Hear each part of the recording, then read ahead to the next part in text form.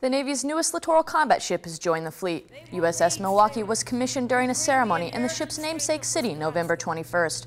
Milwaukee is the third of the Freedom Barium ships to see active service. The multinational exercise CARAT Cambodia 2015 has concluded. This year's final CARAT exercise included forces from the U.S., Cambodia, and 8 other South and Southeast Asian nations. Each CARAT exercise aims to increase maritime security and improve the way that the U.S. Navy works with other navies around the world.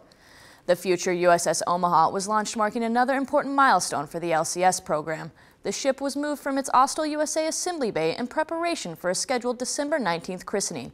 Omaha is the Navy's 6th Independence variant littoral combat ship. For these stories and more, visit Navy.mil.